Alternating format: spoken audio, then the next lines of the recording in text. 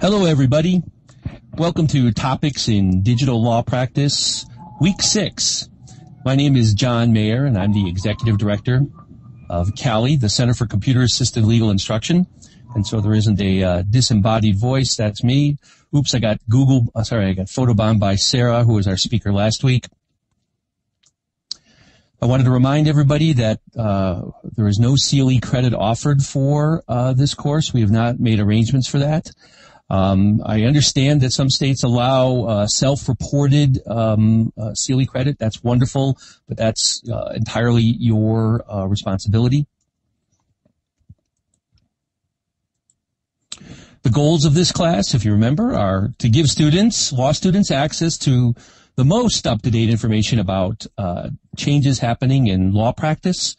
We also want to inform law faculty. There's quite a few law faculty registered for this class. Actually, there's over 870 people registered for this class. Not all of them are showing up every time we do the live version, but quite a few people are catching it on the TiVo, on the record and via our YouTube channel. But we want to inform also law faculty about the changing nature of law practice so that it informs their teaching. And we want to create an enduring resource for future classes. And I'm especially happy that we've done something, we've hit that goal in a major way with this last homework assignment, and I'll explain in a second. And so this is a MOOC. This is a massive online open course.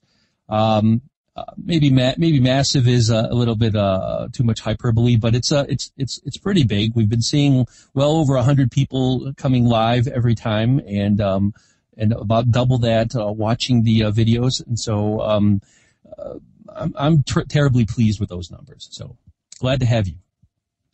This is the websites that you need to know about, tdlp.classcaster.net. It's a blog. You can leave comments there. I probably should have made that clear right from the start. Ask questions. The wikispaces.com website is where the homeworks are. The Twitter hashtag is TDLP. If you tweet about this, you could also follow Cali.org or myself, John P. Mayer, on Twitter, because whenever anything happens within the class, that's where we will make the first noise about it. So the reveal for the Homework 6 badge is, there it is, Homework 6, TDLP 86. I'll talk about that once Kingsley's finished with his talk. And it's time to say congratulations to you, the class. If you remember last week, I gave the class an extra credit assignment, which was to, let me see if I can pull it up here. There it is. To pull up, to create a wiki page which has links to primary legal research materials, cases, statutes, regulations by state for every state, and you did it. Every one of these states, including American Samoa and some outside the U.S. Links have been added, are all available now on one pretty darn big wiki page. Great work. That means you all get a badge. And what that means is I've gone in and added the extra credit badge for everybody's homework wiki or homework page. All the way down the line. So even if you haven't done very much other homework, or if you've done all the other homeworks, you by virtue of being part of the class, you got this badge. Congratulations. And especially thank you to the people who did the work of doing that. It wasn't just one or two. There was about a dozen or two who did the work there. Really appreciate you contributing for the benefit of the entire class. All right. So let's get going with week 6. Don't forget, if you have questions, drop them into the question box. We will try to answer them after Kingsley has finished speaking. And those that we don't, we drop into the homework wiki space, and then we try to get him to answer them after the fact. This week, our speaker is Kingsley Martin on the topic of contract standardization. Kingsley, we can't be more lucky to get Kingsley to speak. He's one of those rare birds. There's actually a lot of people that do this type of work, knowledge management, creation, think about automation of contracts and things like that. but Kingsley is the rare one that talks about what he does in a very public manner and creates and has a fantastic blog and has a website where you can learn a lot about this sort of back office and yet vital process that's deep and intellectual and important. And I believe that it's going to become sort of the bulwark of the future of a lot of law practice. And so having somebody like Kingsley to be able to speak about it is not only unusual and rare, but it's but I think tremendously valuable. I wanted to point out that on the bio on his blog, he's the owner of the software company Kayak, developing software to automatically create market standards for legal agreements and desktop review tool to compare legal agreements to such market norms. That sounds rather wonky, Kingsley. I'll say that, but when you get into it, it's fantastically interesting. And myself as an engineer, I see this as absolutely something that law faculty and law students should understand a lot more. So with that, we'll ask Sarah or Austin to turn the screen over to Kingsley and let him get started. Thank you, John. Thank you for the introduction. I must go look at that wonky description. Let me just give you a little bit of introduction about myself. I am an ex-lawyer who practiced in the traditional large law firms, but found myself deeply interested in technology relatively early on, and many years ago taught myself computer programming and developed some of the first document assembly programs. But that passion about working particularly with contracts and transactional practice has never left me. And so 4 years ago, I formed the company Kayak to be able to do a lot of what I was doing previously manually, just sitting down and reading large stacks of contracts in order to be able to come up with model forms and document assembly systems and automate it. So that's what we're going to focus on today, is the two sides of the business, which is contract analysis, the ability to automatically review legal agreements, and from that, the ability to create contract standards. I thought I'd start with a little bit of an introduction, that as more and more as I look and analyze many different types of legal agreements, in many ways what I'm beginning to see now is that as a practitioner, I used to focus on the gory details, the actual words, down to the details of the will, shall, and must. And often getting so enmeshed in it, it was hard to see the parallels and consistencies that we can see from one contract type to another. And today, using tools like this, it's almost being able to see the forest for the trees. And looking at most agreement types, you can see them fall into three major categories. They're purchase agreements, where we're buying something, license agreements, where we're using something. It could be a license of intellectual property. It could be a use of money or a loan. It could be a use of property or a lease. Or you might have performance agreements, such as employment agreement, independent contract agreement, and so on and so forth. All of these, when you start to analyze them, you begin to see that they share common characteristics.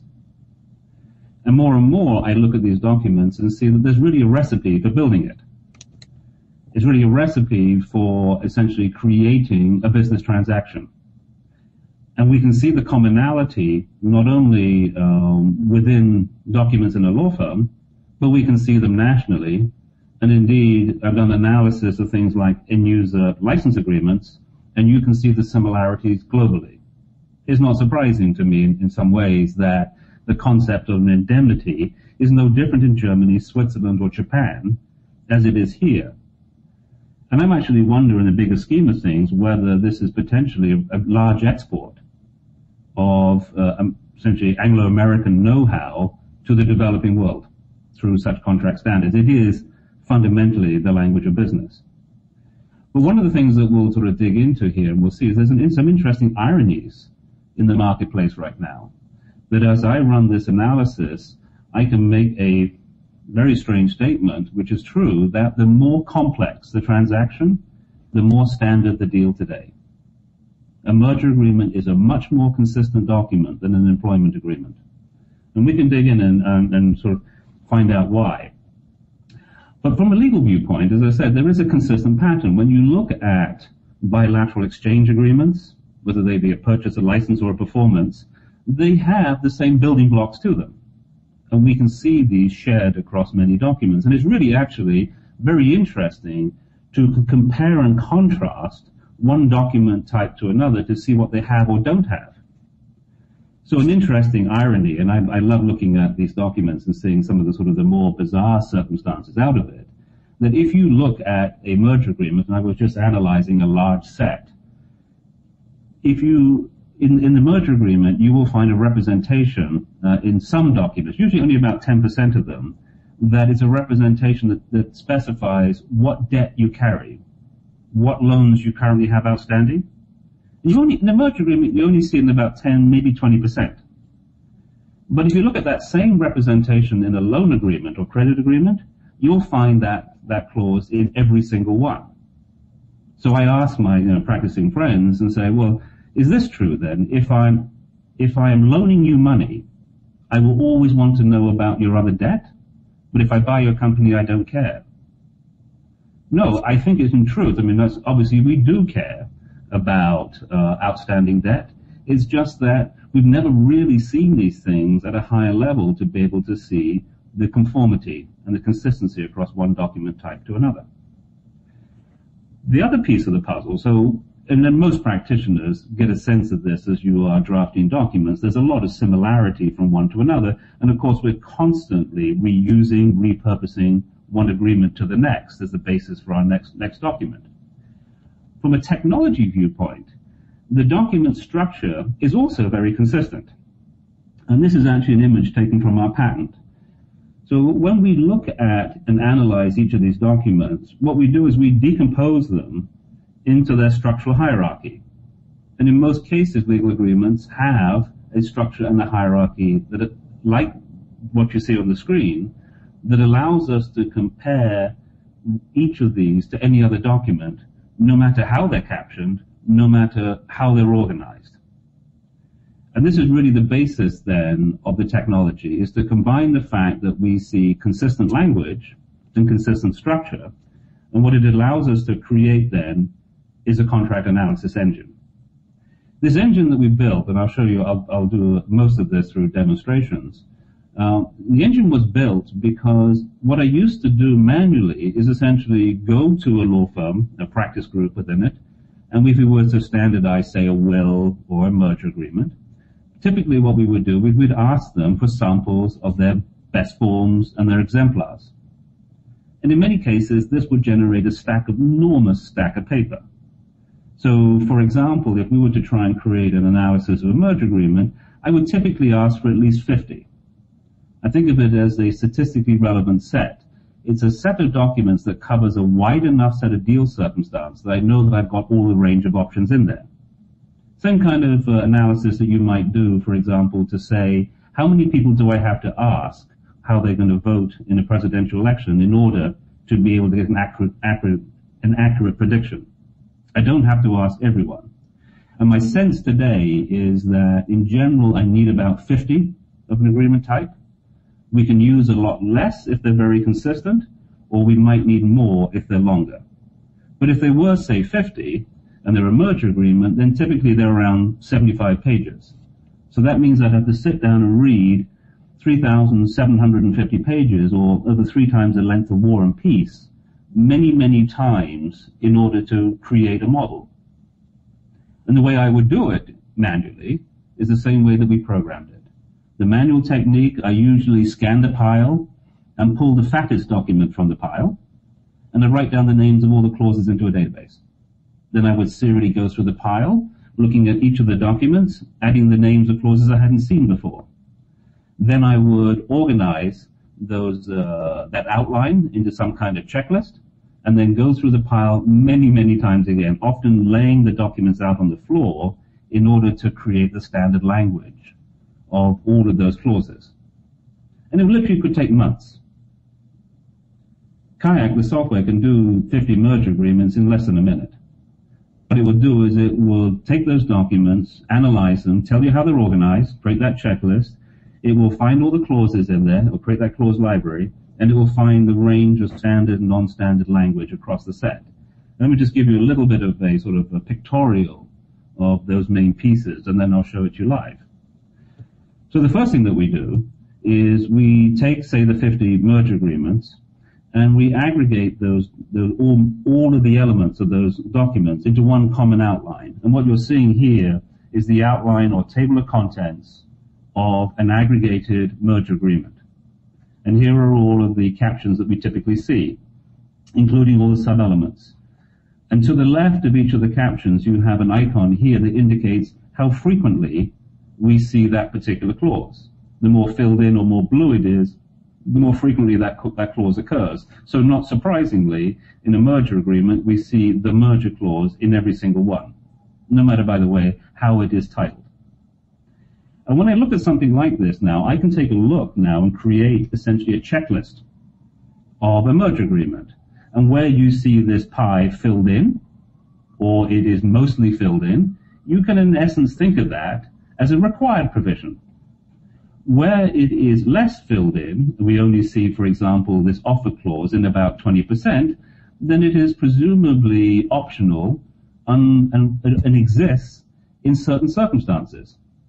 And in this particular case, the offer clause is used where the deal is structured as a tender offer to purchase the stock of a public company.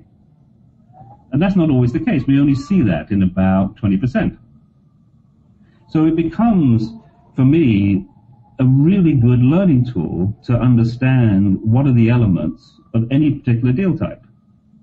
In fact, I distinctly recall my very first assignment as a young associate in the United States, which was to draft a credit agreement. An incredibly complicated document, and having just graduated from 2 different law schools, I literally could not complete my first assignment. I had to do it the old-fashioned way, like everyone else, sit down and read these things to be able to understand what was in them and make sure that I had all the right language.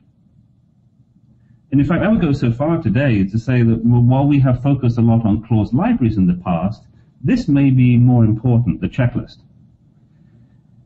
Because these are very complicated documents.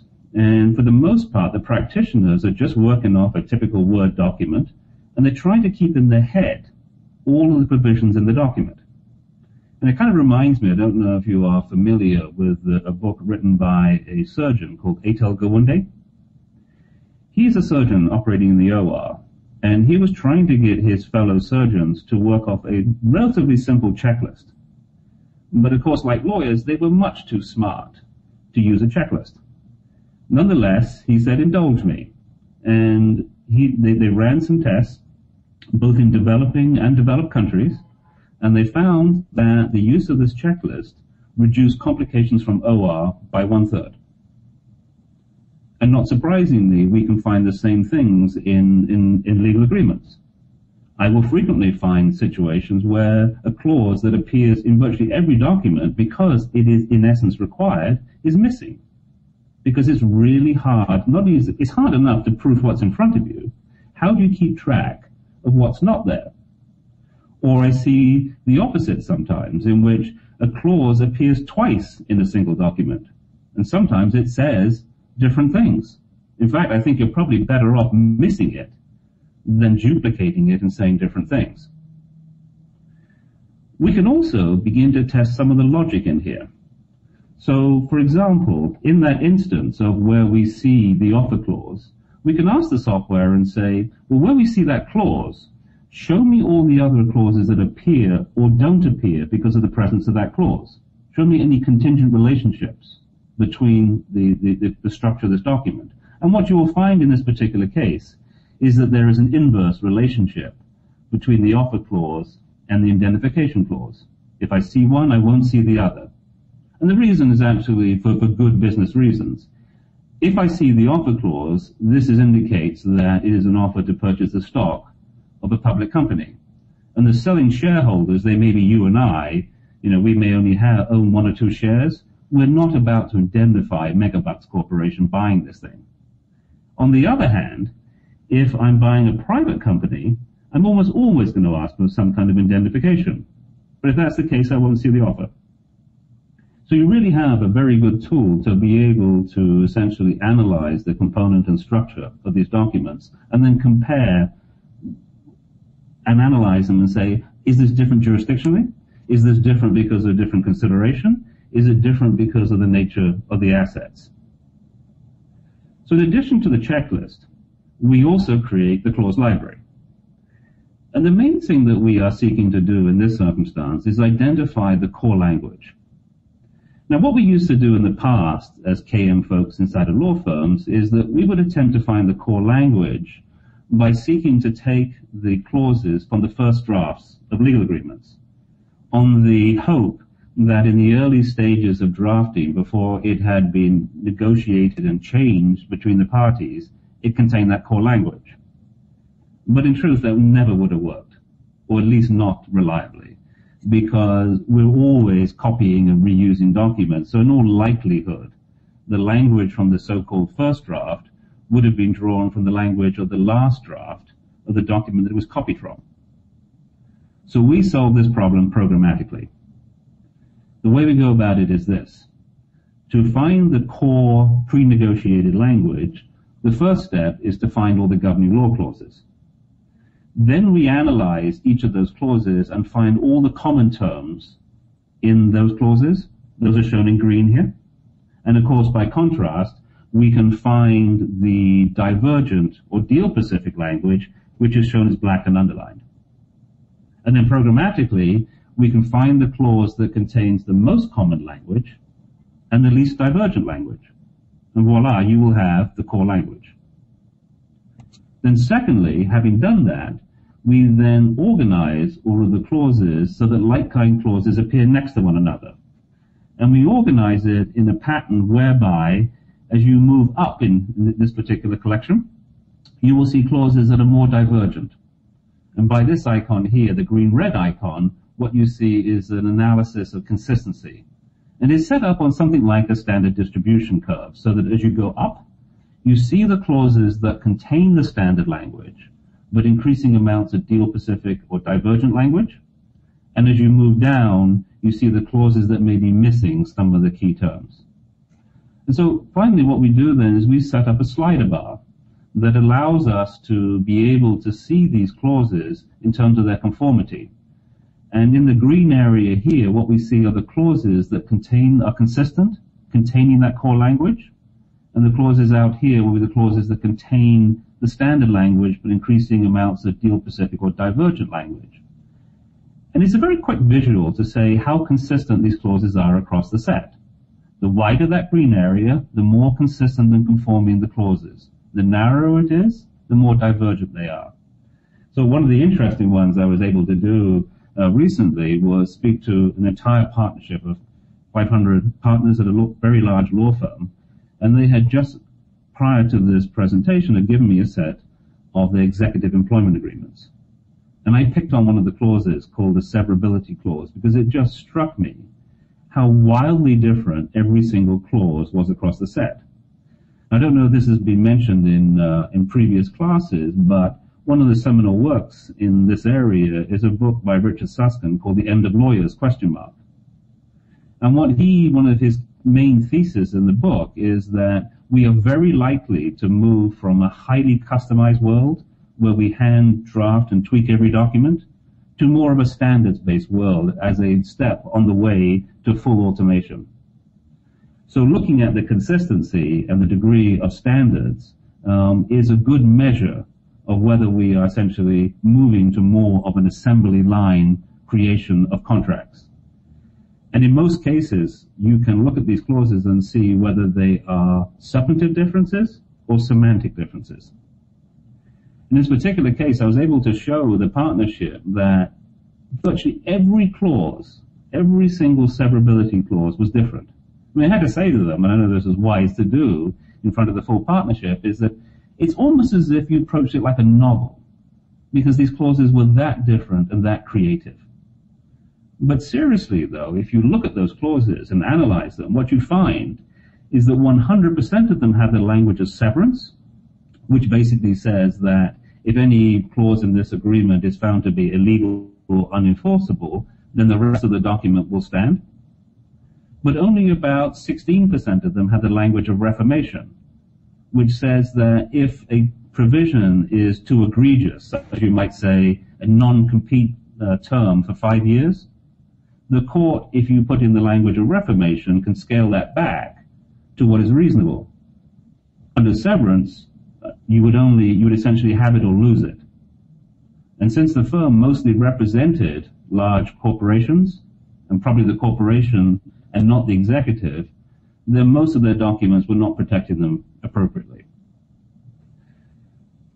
So let me just give you a quick demonstration of this live, and I'm going to use a site that I recently built for the Association of Corporate Counsel. This is a membership group of 30,000 general counsel, or nearly 30,000, and the idea here is that the membership, the general counsel of many large and smaller businesses around the world, will contribute their forms to our system, and we will create standards for the ACC. In all honesty, many of these corporations have been asking their law firms for years for forms and standards, and they have not received them. So they're essentially taking matters into their own hands and building a peer standard for documents. And right now, now we're live. We have 10 documents that we are launching with, and we will be adding multiple documents over the course of the next few weeks and months. So in this environment here, you're going to see now the environment now built in a dynamic manner. So let's just start with an executive employment agreement. And what you see here then is we put in the middle panel here the form document that we have built from the analysis. So bear in mind, unlike in my previous life where I used to do this manually, I can now very quickly say what are the elements of this document, and I can very quickly determine what is the standard language of any of these clauses. And so I can typically build a form like this, not in months, but sometimes in minutes. And in here what you see then is the structure of the employment agreement, and again the icon that indicates how frequently we see the clauses. And these come from a number of different businesses, so it doesn't surprise me that we don't see as much consistency as I would typically see in say like a merger agreement from a single entity. But nonetheless, in here you can see, for example, in the compensation area, it's pretty easy to see that the standard components of compensation are base salary and bonus, benefits and vacations. And stock options don't appear as often. Again, this is just an example of a clause that is used in certain circumstance. And probably the circumstance that you would grant options or equity is for founder or very high-level employees. Same with automobile. So when we click on, let's just start fairly simply. Let's just go into the miscellaneous clauses and start with a fairly simple one, the governing law clause. When you click on this clause, the program goes out and it finds that standard language, the clause that contains the most common terms, they're shown in green, and the least divergent terms, which is shown as black and underlined. So it's very easy for me, if I'm going to build a form, I know this is the variable piece of information. Just typically we'll put a bracket around that and just put in all caps, governing law state. And you change that in your specific document. And once again, we can see the entire clause library here where you can see the range of conformity. Now we're going to move in a second over to the contract standards piece. When I use this analysis to build a new standard clause for a governing law, the way I do it is frankly quite mechanical and can be taught very quickly. It's a three-step process. Step one, I understand what is the core language of the clause, typically by clicking around this core area here and seeing, essentially here I see obviously the variable is the state.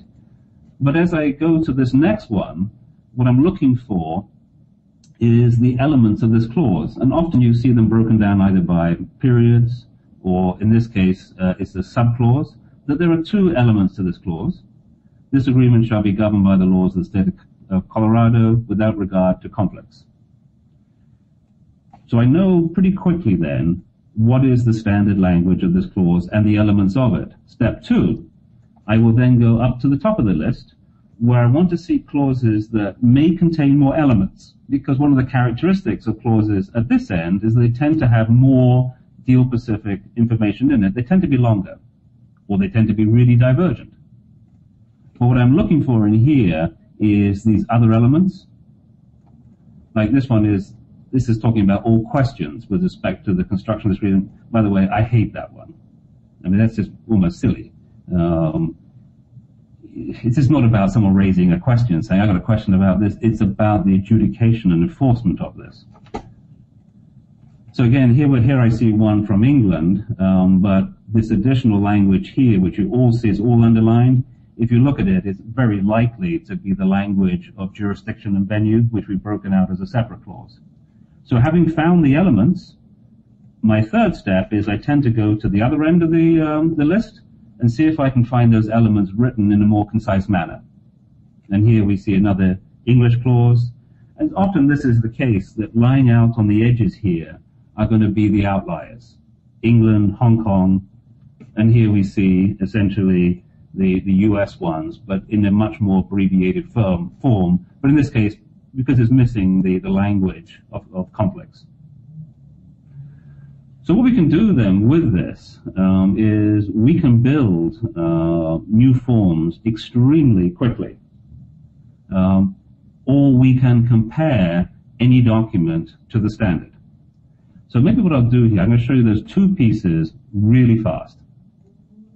So I'm first of all going to go to another demonstration site here, and I want to bring up an asset purchase agreement. This was taken from a very large US law firm. We used 250 documents to build this, in part because they were trying to find consensus. And in the past, the firm had tried to build a new model through the old-fashioned technique of committee. And not surprisingly, they got nowhere. I mean, I've had examples where I've worked with lawyers inside of the law firms where after multiple meetings, we were still hashing out the gory details of the numbering scheme and the font. We haven't got to any of the substance. And a lot of drafting pride is involved here. So the way we actually do it is this. So we can look at this document and we can quickly find all of the elements of this document, and we can quickly find the standard language of any of the clauses. But the problem is we could have taken this clause from any one of the 250 documents. So we'd have to go through very carefully and make sure that all of our clause language was consistent. But there's a much faster way. First, I'm going to turn on the ability to edit this document. I go to the source documents, and just as we analyze the clauses for consistency, so we can analyze the entire document. So a quick way to do this would be to, first of all, find the most conforming document in the firm. It's this one. We have now established that there is a de facto standard of an asset purchase agreement at this firm. And we can see that this is a very good starting point, and you can show the partners at this firm that that standard is used widely. So I can now build my new form based upon this. I can then go to the outline, and I can ask essentially, well, if I use this as a starting point, is there anything missing? Well, I can do that by highlighting the clauses from the selected document, and it has everything, but it's missing a tax matters clause. I can click on that clause, and I can find the most standard clause of that and choose it for output. Secondly, I can look at all of the clauses in that starting point document and analyze every one of them and ask the program and say, are they all good ones? Are there any that are really different from the standard? And I can use this function here to highlight them. And in the case of, this will become clear in the purchase price, what we end up with here is that this is the clause that we picked from the base document, but this is the clause that the program would have otherwise picked, and it's asking you, do you want to replace it with this one?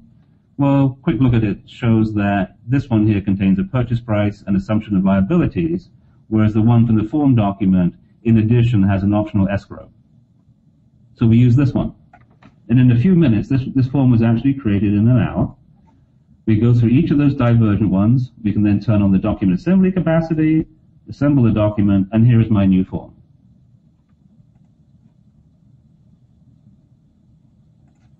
It tells you where this document came from, and we can then go through and essentially conform the language. but this is a Word document, but it's automatically linked back into the clause library, so I can just click on that document, it'll load up the system and take you to the exact set of clauses, and you can take a look and maybe replace that one with another one.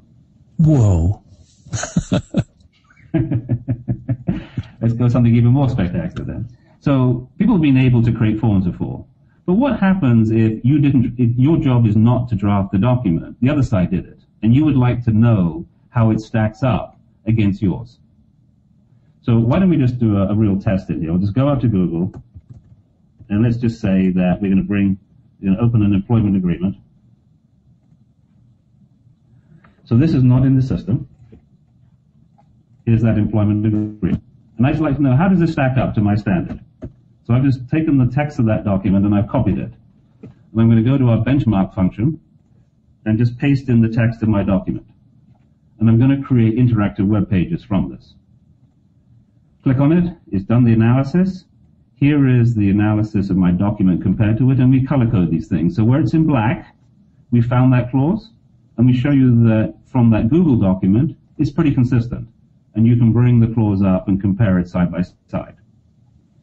But you notice also that there's a clause like this one here, position and employment period.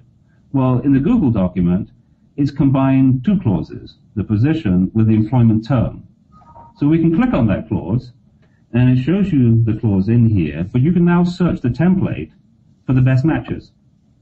And it's going to show, well, the best match we found is employment. Would you like to set the match to this? Do you want to override the program or give it some help? You just set the match to it, it's now matched. Same with competing business. We can find the best match for that, and it's saying non-competition. The reason why I didn't match this one is that it's got a bit of elements of non-competition and non-solicitation. So I'm going to say match it to this. My outline is done. I can then regenerate this outline, and finally, for those who don't want to work online, we can generate a Word report. And here is your one-to-many analysis that shows you that document, what you might be missing, all of the clauses, black-lined against it, and again, hypertext link back into the collection. Double whoa. So in the past, what technology has been able to do is you can do a one-to-one comparison, document comparison, but it only really works where the two compared documents are very similar versions of one another. It doesn't work if you're comparing two different employment agreements. It would just simply say one is a replacement of the other. So here you see for the first time a one-to-many and a many-to-many comparison. So back to the sort of new technology, essentially, to be able to more efficiently draft and review documents. What I want to show you, too, is that one other piece that we do in this area is I use all of this and I feed it into a open, public, free website, which is called contractstandards.com. And this is built off the framework that you have seen. And so it's built off this what I call the unified contract structure. So you see the elements of the agreement. I've started to sort of color code them. And for each one of these, you can drill down into the general provisions, for example, and I give you essentially the standard language of each of them. But if you'd like to drill in a bit more, then there is detail on all of these clauses that gives you a definition, it gives you the standard language, alternatives, and a discussion around it. And that's really where one of the pieces that I would very much be interested in doing, which is this is a sort of a combined effort of trying to, primarily myself, but I do have others working on it. And I just have, as I said at the bottom of this, you have an open invitation to join me. This website combines not only a standard clause language, but I'm also making freely available contract automation tools, document assembly tools built inside of Microsoft Word using the Visual Basic for Application program, which will automatically essentially identify and fill in the blanks of any document. So like a generic, very simple document assembly program. So I see that I'm coming close to my time here. So, John or Sarah, are there questions that I can address? Oh, you betcha. Well, that was wonderful. We're gonna pull the screen over to the Google Doc where we've been. I've been typing a bunch of questions, and Sarah and Austin have been pulling the questions from the chat box. So why don't we just start at the top? Although I think the first few are mine, I feel a little guilty, but they were popping into my head as you were talking. The first one there, KM and law firms, it went through a period of great popularity. I remember back in the maybe late 90s, but it seems to have faded. Are we coming back around to that, but in a with a different approach, a more bottom-up approach? I think so. I mean, I really do believe this. I mean, I've always been an advocate. There's been two major directions of KM. One is sort of process-based, and one is technology-based. And the process-based has been primarily focused on seeing if you can get lawyers to collaborate and share. Uh-huh. Well, that's a really hard thing to do. I could put that in so many different ways, but it's Why is that? I mean, I run into the similar problems in dealing with law faculty, getting them to share. I mean, they won't ever say we don't want to share. It's just that we can't seem to make the barriers low enough, or the technology simple enough to make it happen. Well, I think quite fundamentally there is no incentive to share, and there's plenty of disincentives not to share with others right now. True. I think if we really do move to fixed fees, where costs are essentially like any other business, that your profit is based upon the difference between your price and your cost of goods or services sold, then I think we will see this. And that's kind of what I'm seeing in our clients, is that there is a growing interest and a growing awareness that something will need to be done to essentially become both more efficient, but I think standards also introduce quality too. And the bottom line is, I mean, it's a really painful, hard thing to do. I mean, if every single document that you have would take 1 to 3 months, you just weren't going to do it. So they simply had to wait until technology arrives to be able to that time. Is there, let's just go to the next question. When you say recipe, I hear algorithm or flowchart, How much computer science do law students have to understand to handle, modern techno law practice? Well, I think it's I'll answer that in an interesting. I think for many people you can still get away with very limited, but clearly the opportunities are in the area where there is a lot of technical skills. So, for example, when we're training people to use the software to build templates, I mean, I look at it and say that I can teach a lawyer a little bit about technology, but it's probably unlikely that I can teach a technologist a little bit about the practice of law.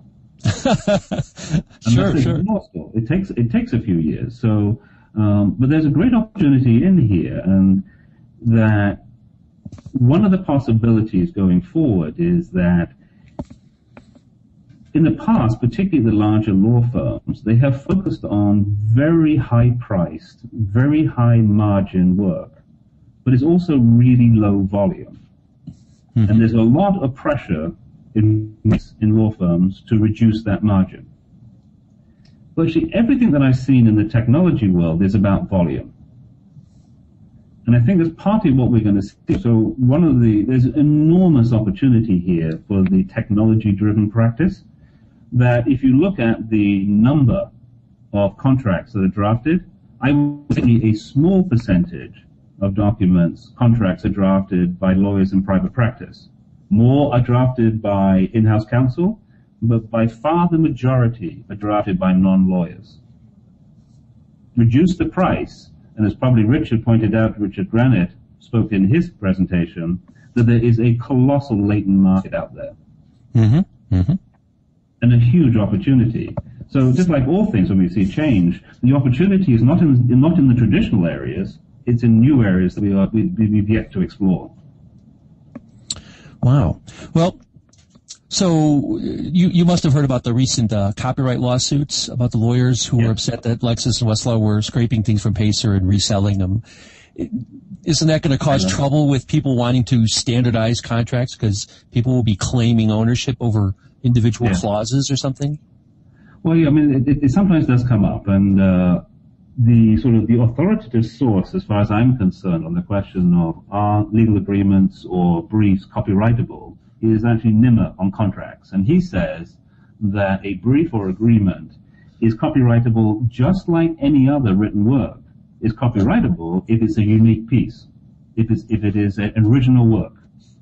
And of course, I can demonstrably show that it's not. Right. The only thing unique is the name and the date or something like that. But a smart lawyer could push back and say, okay, even if it's not unique in terms of the clauses, it is a unique compilation. Even though the individual pieces may be taken from other documents, the way I put them together is a unique compilation. Well, again, I can demonstrate that it's not. In fact, I've had some fun ones in this area because we can actually almost test the DNA. We can find essentially we can trace the precedents back and see where they came from. Oh, how interesting! Yes. So, I mean, for example, working with the ABA on a intellectual property security agreement, I can trace the precedents back into three main lines. That one of them goes back into the Silicon Valley Bank.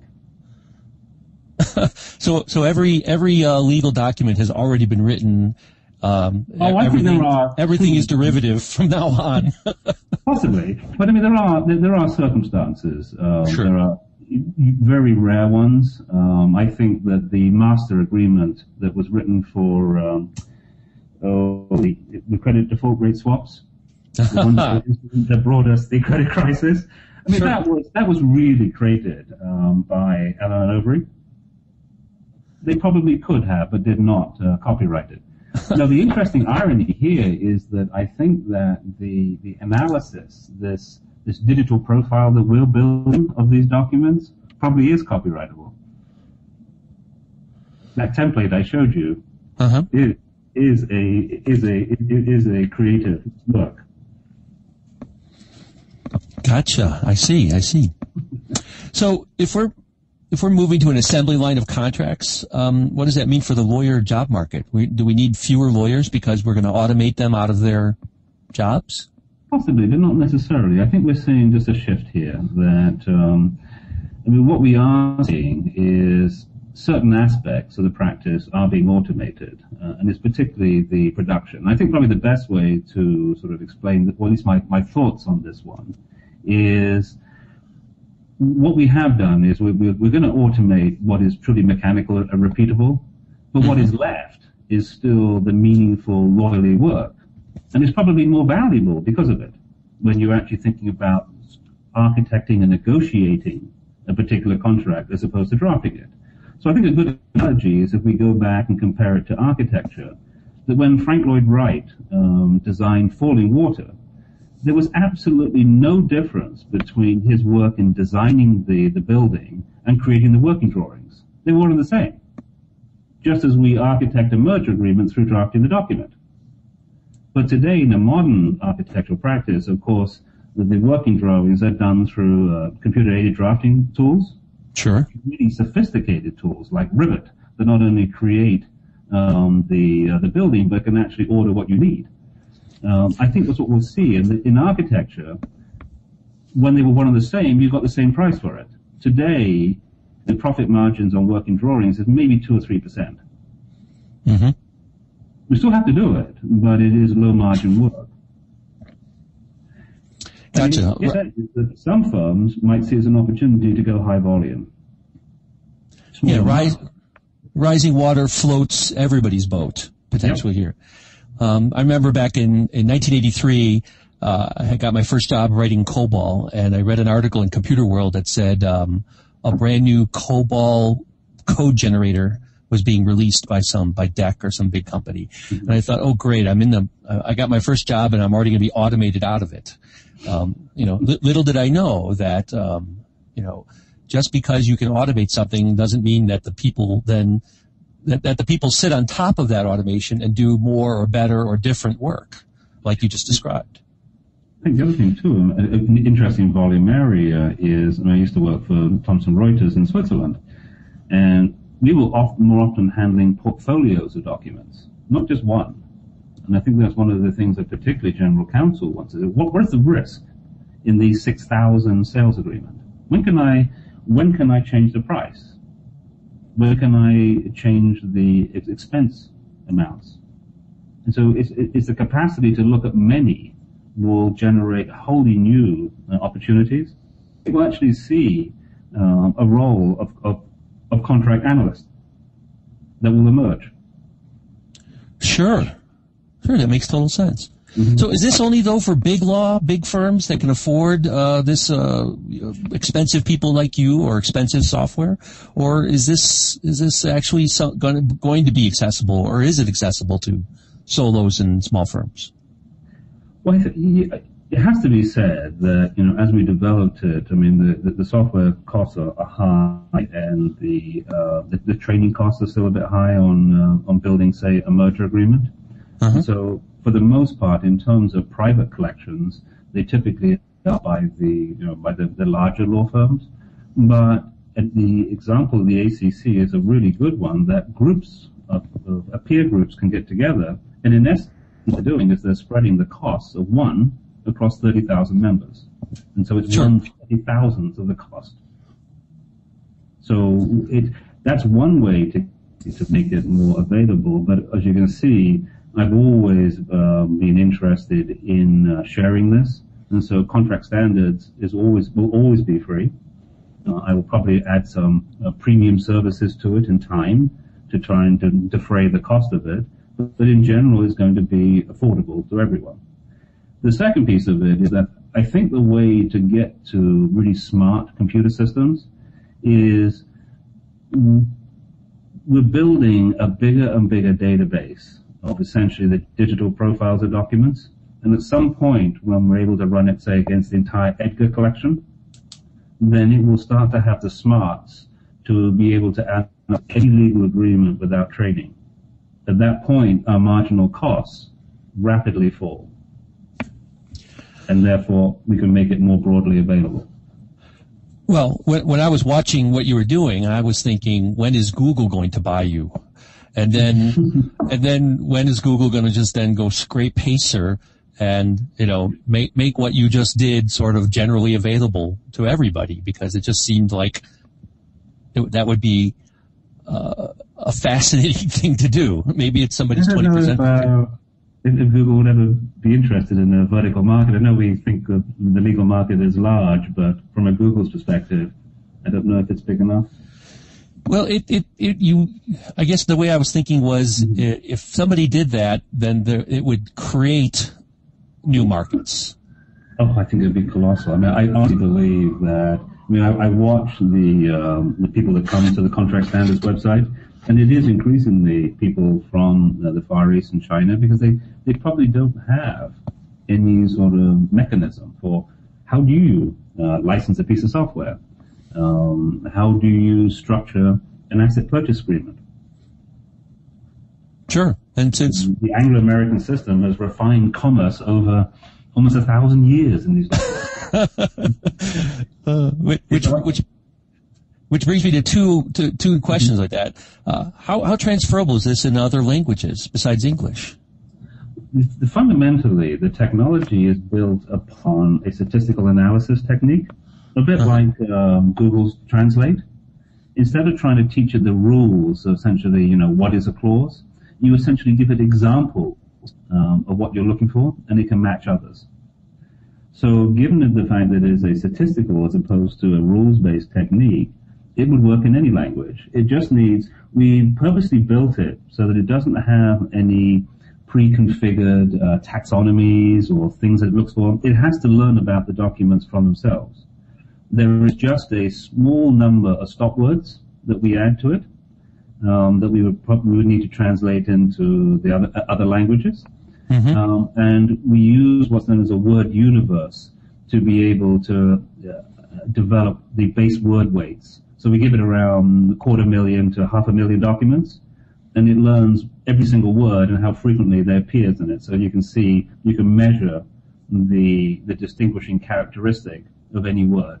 We'd have to build that in the foreign language too, but that again is not a big deal. So it actually could work in any language. Excellent. Mm-hmm. I don't quite understand that question. I'm going to move on.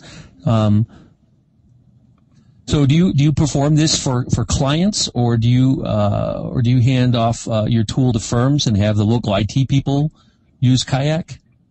We can go either way. I mean, essentially, there are firms that essentially want the software and they do it themselves, but they have to undertake the training necessary to build it. We offer it as a service, and I just think in general, because we're good at it, we're probably faster than them, and in which case we're probably cheaper than them. But nonetheless, there are firms that simply just want to do it themselves. Sure. And it's something that, I mean, I've seen some of the other questions is that it is something that could be used in a law school. Yeah, that was my other one, right. So should law schools teach this in contracts, or is this too advanced? You know, do students need first a deep grounding in the doctrine before they can even understand, you know, these meta issues that you're dealing with? No, I don't think so. I think it's, as I say, I mean, most of your attorneys are going to go out initially. They're either going to be lawyers or deal lawyers. And I think that law school provides them with a little bit of knowledge about the substance of litigation, but nothing about transactional practice.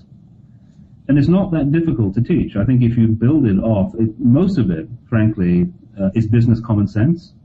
There are, of course, legal issues associated with certain elements of contracting, but to have a basic understanding of what is a bargain, not in the sense of, you know, what is consideration, but really what are the elements of a deal, I think would, in general, help the students, you know, take on their first assignments and learn more quickly.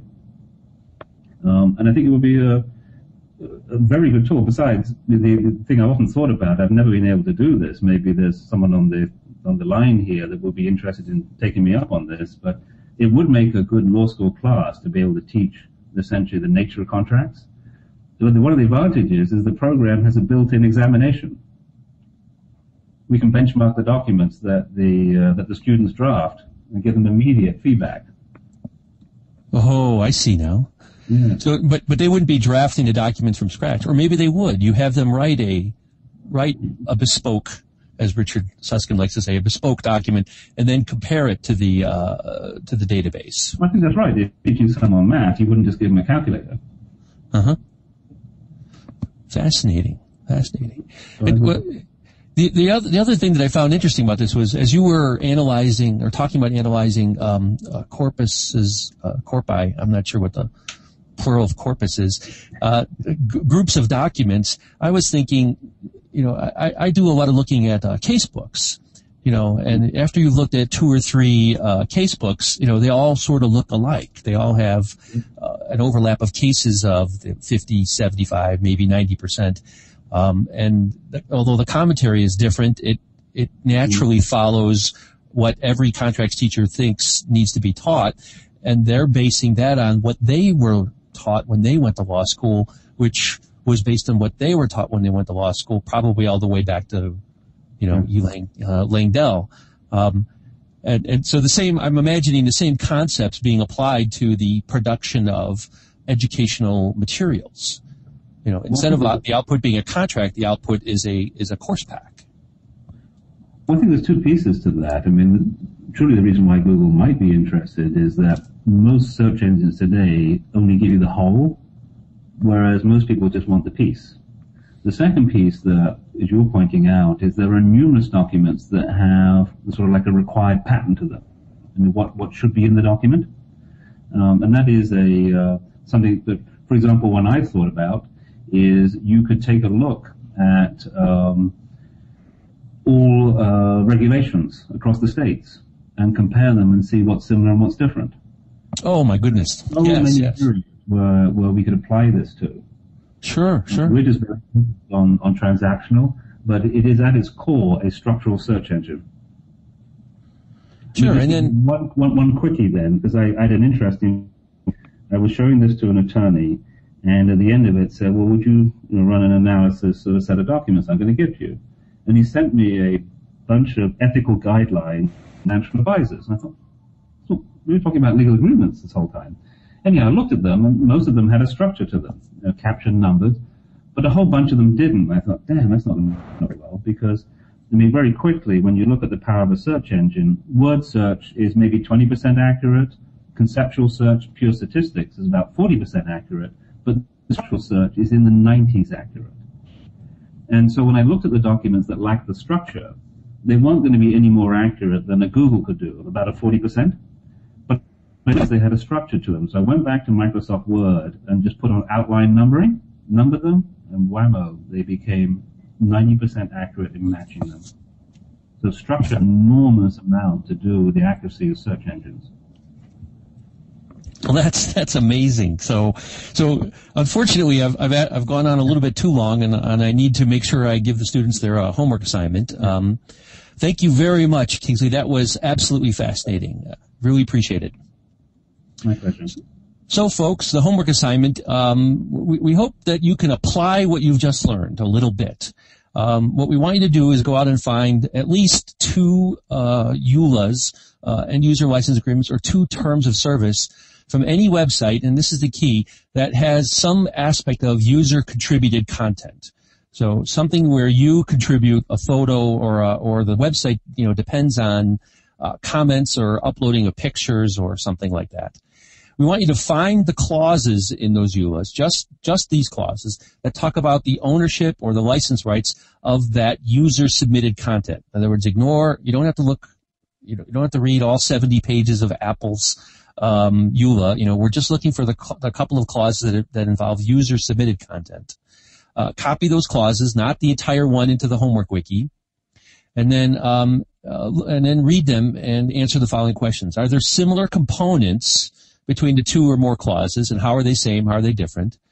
In other words, we want you to practice what Kingsley has just talked about, that process of analyzing, a single clause. And then I want you to write a standard clause that uses the similar elements from the EULAs that you analyze. And for areas that are dissimilar, include both options in parentheses. So the homework is find a couple of EULAs, look for the user-submitted content clauses, read them and understand the differences and similarities between those 2 clauses, and then combine them into a standard clause for user-submitted content. This is a little tougher homework than we've given in the past, but we're 6 classes into this, and we thought we should do something that gives you practice in what you just saw. Don't forget to put a little -6- next to your name in the homework wiki. And I wanted to make sure that I covered everything. Yes, I have. Thank you very much. We'll be posting the video archive of this in a couple of hours.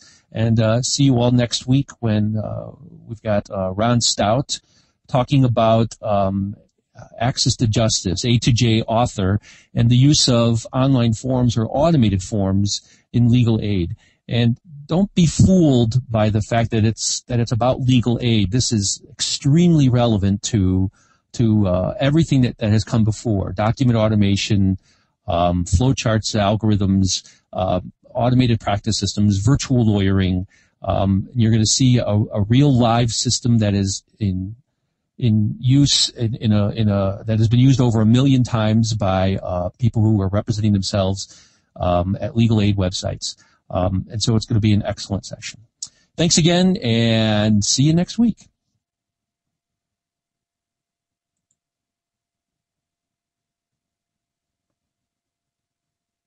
The organizer has ended the session.